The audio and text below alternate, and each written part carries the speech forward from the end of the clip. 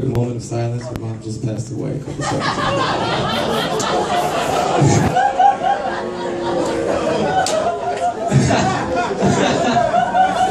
Just, you know, it's bad timing. Hey, but she saw, she felt like the tail end of that happy birthday song, so she went out with a smile. That's what I was saying. It was good.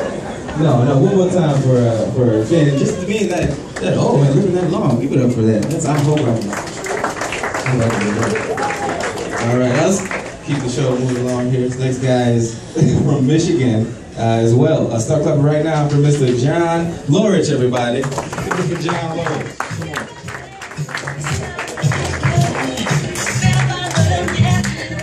What's up, man? How's everybody doing tonight? Keep it going for Trey Stewart. All right. Yeah, I'm from the Upper Peninsula in Michigan, but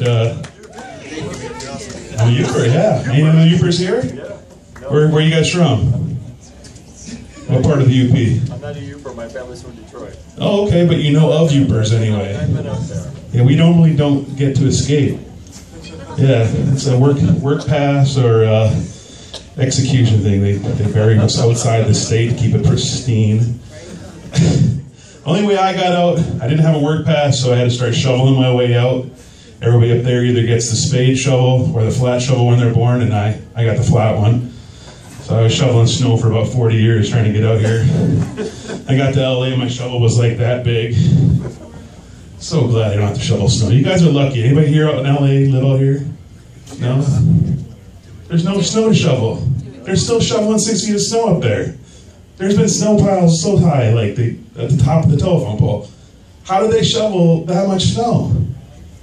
At least I didn't have to do it. That was before my time, and it was actually before global warming too, right? Like you never see snow piles to the top of telephone poles anymore. So it's obviously global warming. I love that.